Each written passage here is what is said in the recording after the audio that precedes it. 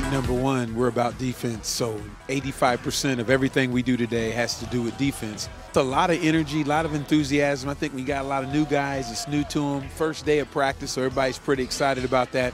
But I'm also really impressed with my coaches. They got some liveliness to them, and we got some competent coaches that are great leaders and great coaches, make my job easier. You know, when you look at a kid like Juan Munoz, who's a freshman, and seeing how vocal he is, that's been really encouraged.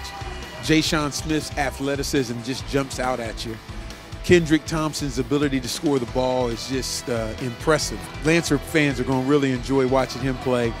And then when you look at Isaiah Walton, his motor, his toughness, his speed and quickness, I think he's going to be one of the best defensive players in the league this year. I'm excited about him. I think Lane has probably made one of the biggest turnarounds and improvements I've seen out of a young man, not just on the basketball court. He is extremely self-disciplined.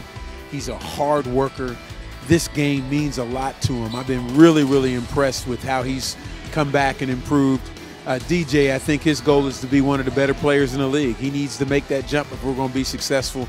And Jeter, you know, he was probably the most missed student athlete in the country last year when he couldn't play. And right now, we're just excited about having him for 2 years. But he may be our most valuable player with all the things he does, his leadership, his attitude, his elite defensive abilities, his versatility on the offensive end.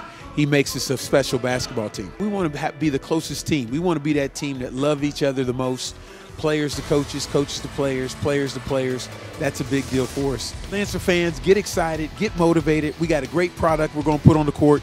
November 13th is the first home game. We need everybody there.